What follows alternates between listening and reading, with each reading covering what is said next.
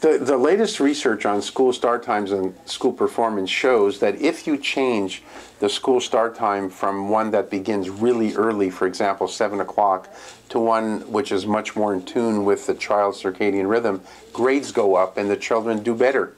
And this is something that I think people need to be aware of. There have been actual states where they have changed the school start time for the whole state. This has happened, for example, in Minnesota.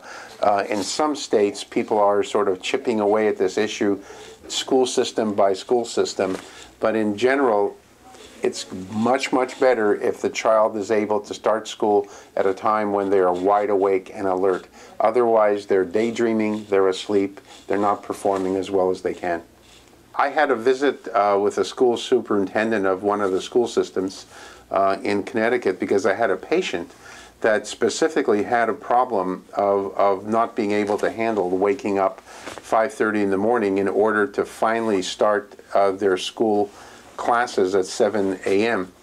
And it was, and I was met with sort of like, why is this a problem of the child waking up so early? And it hasn't quite entered everybody's sort of thinking yet that the children need to sleep the right amount and they need to get up at a much more reasonable time.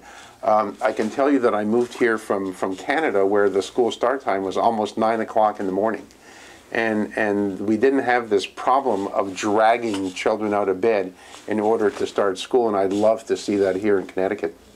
Parents need to recognize that their child's performance is going to in part depend on how much sleep the child gets and how alert they are.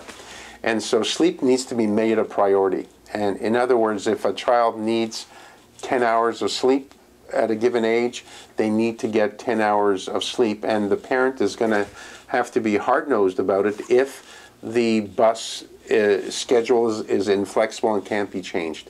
So they're going to have to be hard-nosed about it and just lay down the rules. And because otherwise what will happen is the child will not achieve the grades they can achieve, and that'll have a huge effect on them for the rest of their life. And a lot of people don't realize that doing poorly in school or failing even 1 year is something that's going to follow them for a big part of their life.